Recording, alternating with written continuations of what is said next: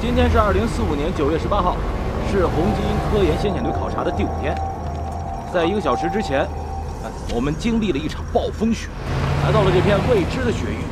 未来几天，我们将继续探寻这片神秘的雪域。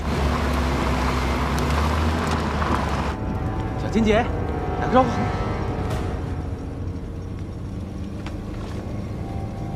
严肃点儿，我们可不是来郊游的。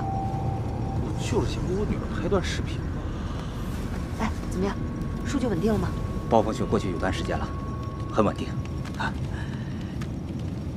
后边都坐稳了，前面过个坡。小七，你看，第4数据在不断攀升，远远超过了第4正常值。啊，有点意思啊。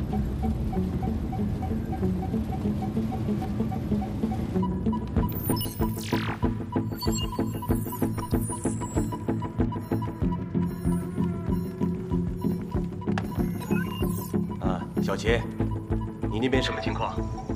老师，我们现在的磁能量场很不稳定，易负载和正5级至少高出3个等级。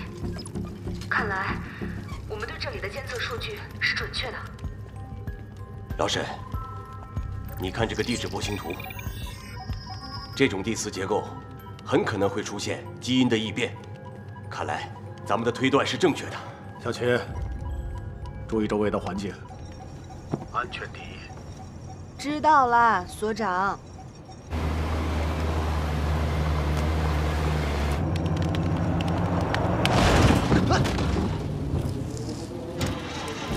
怎么回事啊？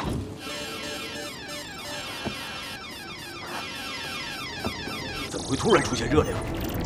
这是地热涌动吗？让他们撤。啊！这个时候撤，就前功尽弃了。让他们快撤！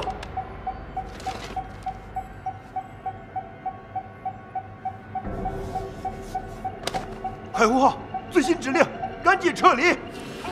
赶紧！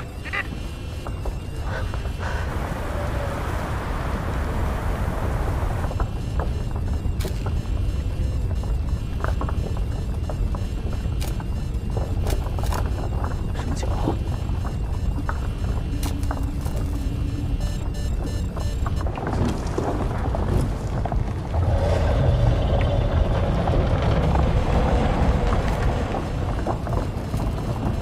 那是什么？啊！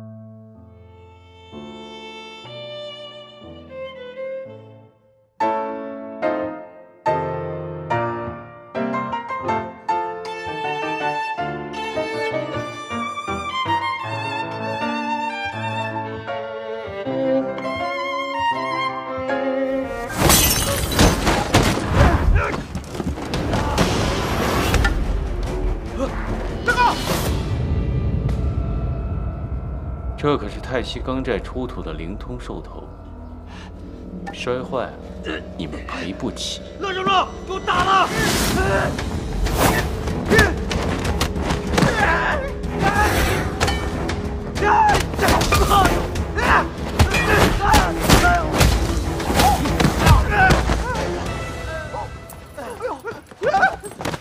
你给我等着！你等着，走！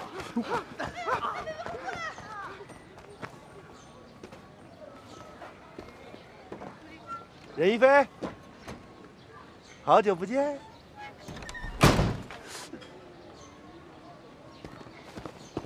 喂，哎，你关门干嘛呀？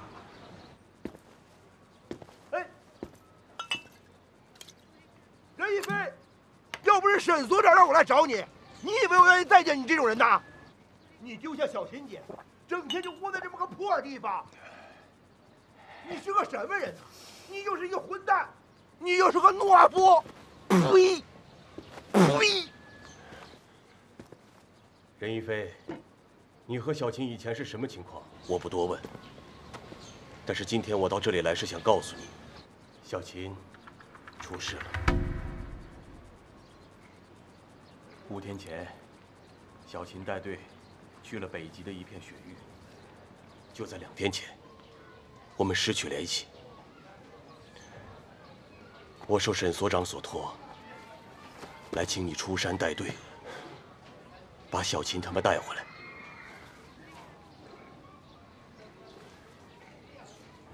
算了，林老师，跟这种人没什么好说的。任一飞，听清楚了啊！给你最后一次机会，我数3个数。喂，废柴，什么时候出发